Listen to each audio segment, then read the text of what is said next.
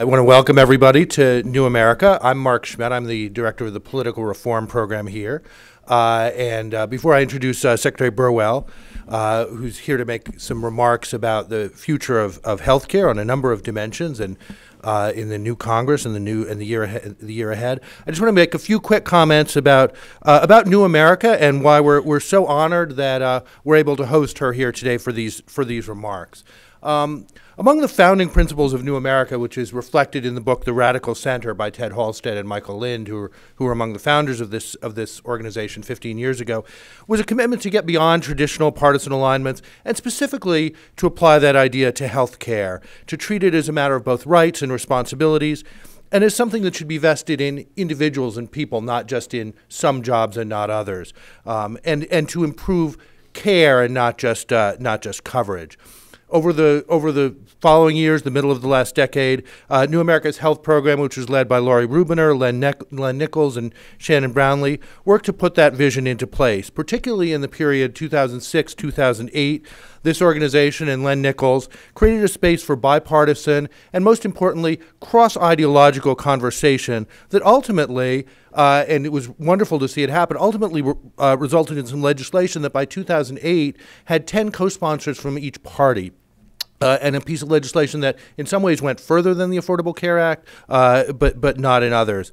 In my work on political reform, one of the things that we've done is try to look at the kind of situations where government can get things done, even in a situation where people have deep disagreements about values. And in doing that, I still look at that the work New America did 8 and 10 years ago as a fascinating example, because it reaffirmed for me a very basic truth that when people share a commitment to getting something done, when they agree that the status quo isn't good enough, and they're willing to talk to each other, then even if there are very deep differences about what to do and how to do it, but if people are willing to talk to each other, anything's possible. And people can find solutions even without giving up their core beliefs. And I think, as Secretary Burwell will tell us, we're on the verge of an era where we can begin to have that kind of conversation again. I'm also looking forward to hearing Secretary Burwell's thoughts about innovation and how government can do better. Last week, 2 longstanding board members of New America, Lenny Mendonca of McKinsey and Laura Tyson of Berkeley, published a wonderful article highlighting some of the ways in which the Affordable Care Act was encouraging innovation, reducing costs while expanding and improving care. They concluded the article, 25 years from now, we hope that historians look back on the Affordable Care Act as the start of a new era of public-private collaboration to develop innovative solutions to complex social problems and thus to restore trust in government itself. We share that confidence. Now, I want to introduce Secretary Burwell. When I was first, our staff said, do you need Secretary Burwell's biography? And I said, I actually really know Secretary Burwell's biography because, when I was in government, she was a hot shot in government. When I worked in philanthropy later, she was a hot shot in philanthropy. But I'll do the full bio anyway. Sylvia M. Burwell was sworn in June as the 22nd Secretary of Health and Human Services. That's a smaller club than I would have thought of people who've been Secretary of HHS. Before that, she served as Director of the Office of Management and Budget, where she worked closely with Congress to restore order to the budget and appropriations processes. Before coming back to government and rejoining this administration, she was president of the Walmart Foundation in Bentonville, Arkansas, during a period when that foundation surpassed $1 billion in total giving. For 10 years before that, she was president of the Global Development Program at the Bill and Melinda Gates Foundation in Seattle, Washington, which is an extremely large foundation, and works on a huge range of issues from vaccinations, children's health, agricultural development, and she was the foundation's first chief operating officer. During the Clinton administration, Secretary Burwell served as Deputy Director of OMB, Deputy Chief of Staff to the President, Chief of Staff to the Secretary of the Treasury, and Staff Director of the National Economic Council. She was born and raised in West Virginia, received her AB from Harvard, and a degree from Oxford. So we're pleased to have her here. Let me just do a quick logistical thing. After her remarks, we'll have questions and answers. You have cards for questions. Please put your question on it and your name. We'll go through it, and I'll call on people, and you'll say your question, but we want to do it efficiently with the cards first. So, with all that, Secretary Burwell, we're pleased to have you.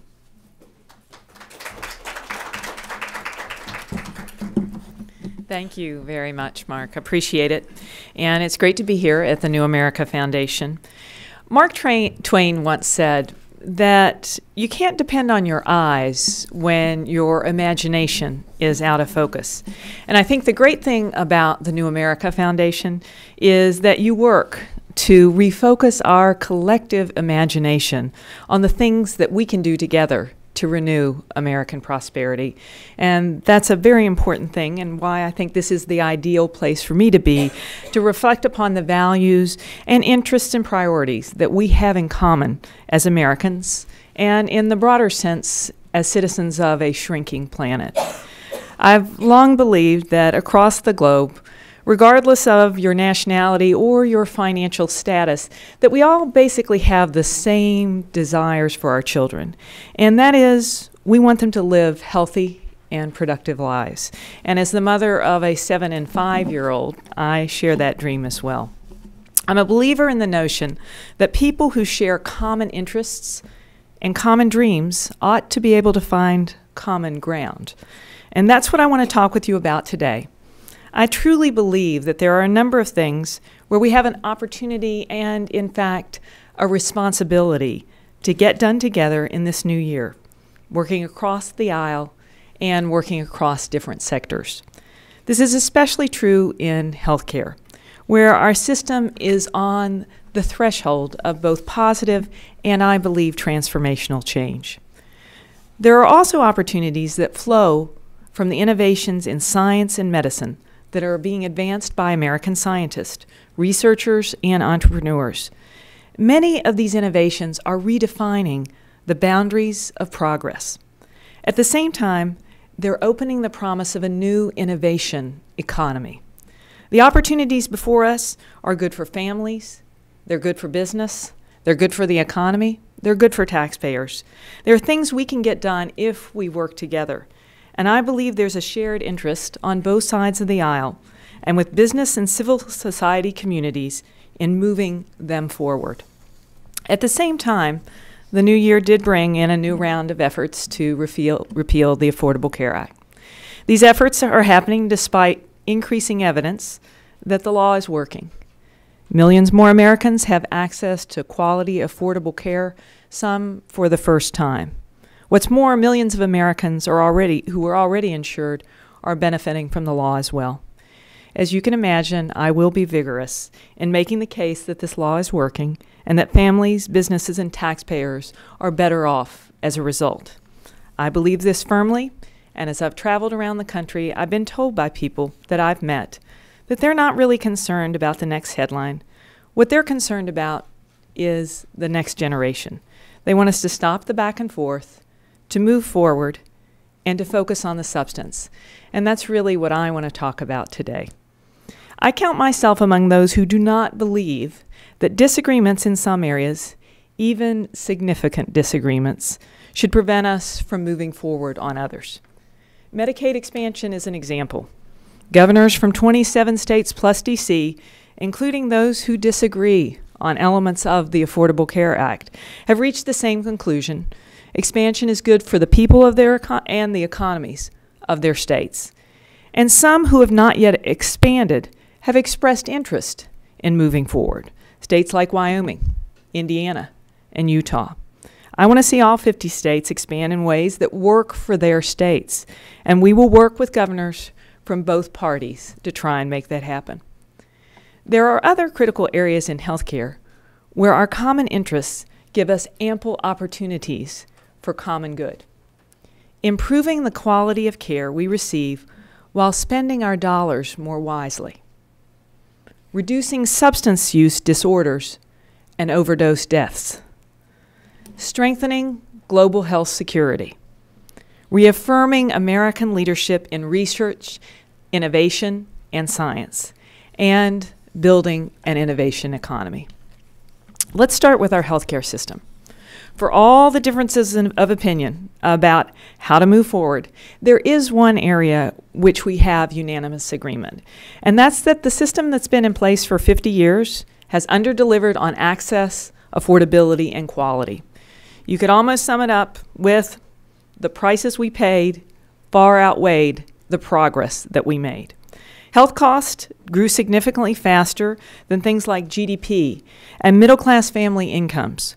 We all felt the effects of a system that did not spend our healthcare dollars as wisely as we could have. However, over the last several years, we started making significant progress, thanks in large part to the Affordable Care Act. It's now within our common interest to build a healthcare delivery system that's better, smarter, and healthier. A system that delivers better care, a system that spends healthcare dollars more wisely, a system that keeps us healthy rather than waiting for care when we get sick, a system where medical information and medical bills are easy to understand, a system that puts information in the hands of patients and doctors and empowers them to make better choices. If we do this, we will leave a legacy for our children and our grandchildren. And as I've met with members of Congress from both parties, they've told me they want a better system too. They want to tackle healthcare-associated infections and patient harms, so we keep patients safer when they're in the hospital and healthier when they're out of it. We are already making progress as a country. We've achieved a 17% reduction in harms nationwide since 2010, and members of Congress from both parties also share our interest in payment innovation. We all want to find better ways to reward quality and high-value care in the system. There are opportunities to work together on putting better information in the hands of patients and their doctors and building a more transparent system. We've had fruitful discussions with Congress about supporting and encouraging the interoperability of information in our healthcare system. We also share members' interest in expanding access to Medicare claims and clinical data to support innovation and empower consumers with information. Medicare and Medicaid are two of the largest health insurance plans in the world. Together, they cover 1 in 3 Americans. So one of the things we're going to do is leverage the grant and rulemaking opportunities to improve the quality of care that beneficiaries receive while spending those dollars more wisely. We understand that's our role, and it's our responsibility to lead, and we will. But what we won't do and can't do is go it alone. Patients, physicians, government, business, we all have a stake, and I believe that this shared purpose calls out for deeper partnerships. Some of our most important results-driven partners are actually state governments, which are taking creative and innovative steps when it comes to improving the quality and achieving smarter spending of Medicaid dollars. I believe we have an opportunity to strengthen our relationship when it comes to things like modernizing Medicaid enrollment systems, improving models for care in payment, coordinating and improving the care that's delivered to beneficiaries in managed care. Part of building a healthcare system that keeps us healthy is actually reducing substance use disorders and overdose deaths. For millions of Americans who rely on prescription painkillers, known as opioids, that are prescribed to them by their doctors, these drugs can be the difference between constant chronic pain or welcome relief. However, these drugs can be deadly. In 2009, drug overdoses overtook every other cause of injury death in the United States, outnumbering fatalities from car crashes for the first time. Meanwhile, in 2012 alone, 259 million opioid prescriptions were written. That's enough for every American adult to have a bottle. Rural America, including my home state of West Virginia, knows the tragedy of this issue all too well. Moving forward, we hope to work with members of Congress from both parties on the goals we share for driving down opioid dependency and overdose deaths. This is a critical and complex public health challenge and requires a multifaceted approach. We have an opportunity to work together on improving opioid prescribing practices by enhancing prescription monitoring, data sharing, and clinical decision-making. We also want to incentivize the development of abuse-deterrent opioids and expand the utilization of naloxone, a drug that is used to reverse overdoses. And there's more we can do together in the realm of medication-assisted treatment to help those who are addicted break that cycle. Last session, Congress introduced more than a dozen pieces of bipartisan legislation to try and address this problem, many proposing ideas that would help fuel progress in some or even all three of these areas. And we think we should continue to work together. I want to turn for a moment to global health security. The tragic Ebola outbreak is a solemn reminder of our common humanitarian and security interests. The most effective way to protect Americans here at home from outbreaks and other public health threats abroad is to stop diseases and the threats of them at their source. Microbes and diseases are moving faster and further than ever before in human history, and they do not recognize national borders. I want to take this opportunity to thank the Congress for choosing to act and invest in this critically important common ground priority of global health security. Recently, in a bipartisan fashion, members of both parties made a $597 million investment with the CDC to advance the global health security agenda and its three pillars of prevention, detection, and response. We want to work with our global partners to enhance their prevention strategies and tools for both naturally occurring and man-made threats. With only about 30% of countries reporting that they actually adequately can detect, respond, or prevent the health threats proposed by emerging diseases, there is an urgent need for this sort of investment and commitment. And it's important to note that just as Congress has stepped up to the plate, so have governments from other countries who are choosing to invest as well, because they recognize that all of us have a stake in stopping outbreaks before they become pandemics. In September, President Obama convened the 44 countries that have signed on to be a part of that agenda, covering 4.8 billion people across the world. These countries have the will and the desire to implement the global health security agenda, but many of them require assistance to achieve the full range of its goals. This is an important start from both a national security standpoint and a humanitarian one. Our goal must continue to be for every nation on earth to have the ability to prevent, detect, and respond to infectious disease threats. Our Ebola efforts overseas and our preparedness efforts here at home have also shown us where we can improve our abilities to add capacity and flexibility and wisely deploy resources in times of public health emergencies. We hope to work with the Congress in the spirit of the emergency funding we've received, and that includes making sure that we share our approach for spending of this funding. I want to now turn to another area where we as Americans both have an opportunity and responsibility to lead: innovation in science and medicine. The investments we've made through our federal government have reshaped our understanding of health and disease, advanced life-saving vaccines, and helped millions of our fellow citizens live longer, healthier lives. But there's more we can do and should do together. And while we can always do better, our goals are bolstered by the FDA's speedy regulatory review process. In the United States, our process is not only one of the most efficient in the world, but our drug review times are consistently faster than other advanced authorities around the world, while maintaining the highest safety standards. In the last year alone, FDA approved the most new drugs in almost 20 years, including more drugs for rare diseases and more new therapeutic biological products than ever before.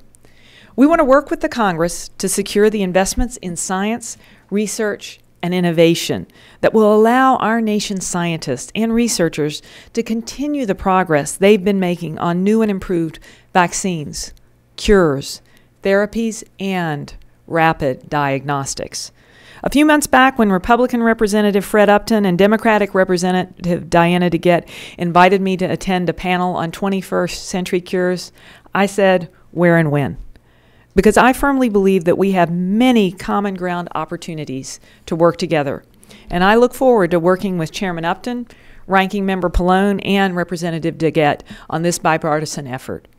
As we look to move forward, I've told members of Congress from both parties that we agree with them on the need to improve innovation, collaboration, and data sharing among scientists, to respond to patients' needs and give them a meaningful voice in their own care, to bridge scientific gaps and bring products to market, to attract the best experts to accelerate cures, to reduce the administrative burdens and duplication, and to do all of this while maintaining and protecting the public's health safety. I want to give you an example of how, by moving innovation forward, we have the opportunity to deliver the sort of impact that can touch the lives of so many for the better.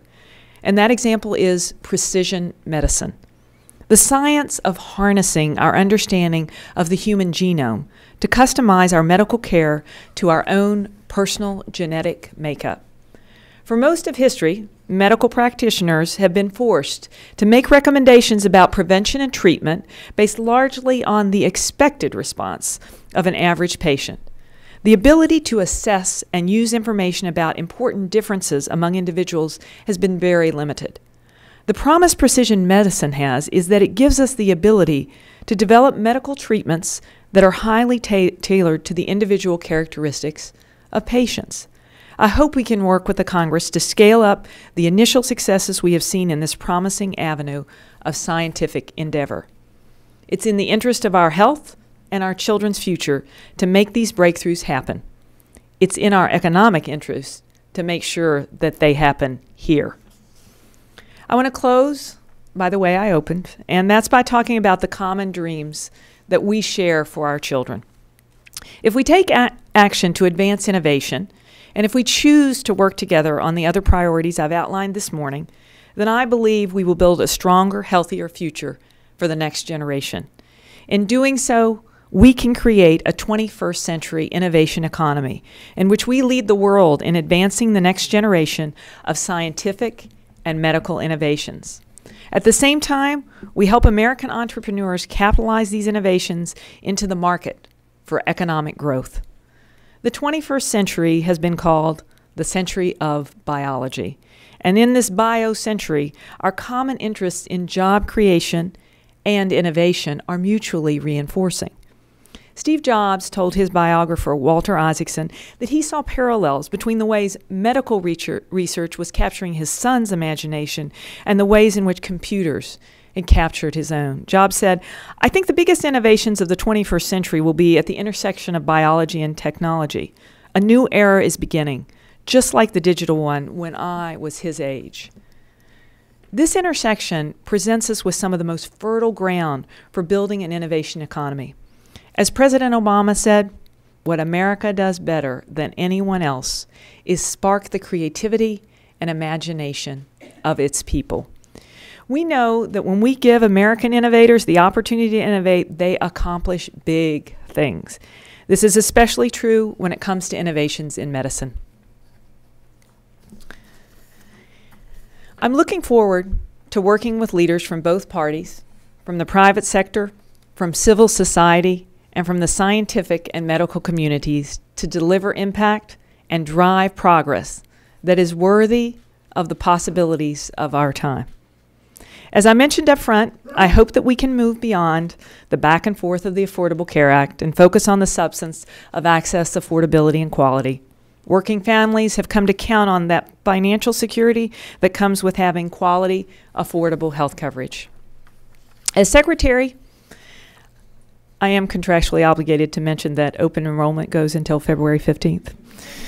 Whether we're talking about affordable health coverage, a better, smarter health system, a healthier population, or a more secure world, I think it's fair to say that as a country and as a world, we are on the threshold of positive and transformational change. It's up to us to build the common ground necessary to reach our common dreams. The world is watching. The next generation is waiting. The work is up to us. Thank you very much.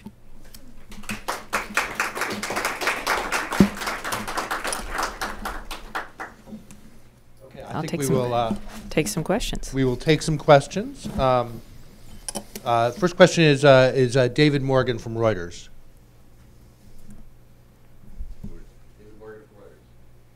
Is David here? Oh, go ahead and ask your question. Hi. I wanted to ask how confident you are, given that 2/3 of the open enrollment period has passed, that enrollment will in fact meet or exceed your target of 9.1 million enrollees. I believe that we've made strong progress. You probably saw the numbers that we announced yesterday for the federal marketplace, that we're almost at 6.8 million people who have either re-enrolled or have newly enrolled. And as I've said all along and said before we even started this open enrollment, it's my job to keep us focused every day. We have a ways to go. It's a short period of time to reach the 9.1 million, and that's an effectuated number of the goal that we set out. So every day we are working hard against that. You probably know and saw that yesterday. This is a week of Latino action, firmly focused on that group, and we're going to continue to focus across the populations that we're trying to reach. I'm out there traveling quite a bit to different places, and what we're trying to do most to try and get to that goal is meet the consumer where they are. And that's both in terms of the speed and ease with which they can sign up and getting them the information they need to get there. Great, thank you. Mary Agnes Carey, Kaiser Health News. I know you meet with a lot of members of Congress. I'm wondering what you're hearing from Republicans, especially in the Senate, about possible common ground around the Affordable Care Act. So much of the conversation, as is reflected in this speech, is as I focus on the issues where I think there are places for common ground. And we know that the issues that I mentioned, the bipartisan bills, there have been bills on the issues of opioids that have been proposed by Senator Porter. Senator Ayotte has been an important co-sponsor of that legislation. Senator Wyden has been involved and engaged. On the House side, Mr. Rogers, who is from neighboring Kentucky, West Virginia, deeply interested in those issues. The issues, and that whole list of issues that I've mentioned, those are much about what the conversation's about. One of the things that I'm trying to do, and this speech is a reflection, is focus on the places where we have common ground. And there are, as I outlined today, whether that's delivery system reform, where people do want to improve the effectiveness and efficiency of the dollars at the same time we do the quality. So that's the place where I focused mainly. So there's not, do you get the sense there won't be common ground with Republicans on the ACA? I mean, that is a key law. They are fighting it, but are there members that maybe have a different message or a different agenda than their leadership has? We are hopeful and look forward to that opportunity. As we've said all along, we want to find the places where the act can be improved. And we did support the HEROES piece of legislation that came before us. And as I've said, we think about it in terms of affordability, access, quality, and how things affect the economy. That's how we think about it. We welcome the conversation. We look forward to it. At the same time, we want to work to make progress on issues where we know that there is clearly common ground that we've seen. Joe Minerick from CED. Madam Secretary, what do you see as the next steps, particularly in the direction of affordable care, either through legislation on a bipartisan basis or from non-legislative action? So I think as we think about the Affordable Care Act and continuing to move forward on the issues of affordability, quality, and access, I think making sure that we have a successful open enrollment and that we continue to serve the consumer, that's the thing that is most in front of us right now. That's both about quality and affordability. Second, and continuing to work on that in the marketplace and contributing to a marketplace that works for consumers. Second, in terms of continuing to work on that space, I touched upon it in these remarks, Medicaid expansion is an important place for focus, and that's a place that has more to do perhaps with governors, but in a bipartisan fashion because of the states that are left, and have communicated clearly. We want to work to do plans that work with states. In my conversations, it's reflected that different governors have different priorities for their people and their states. We want to work with them with flexibility. There are certain key elements of the expansion that were legislated and that we believe are important from a policy perspective, but we're open to the innovation of states. So that's area 2.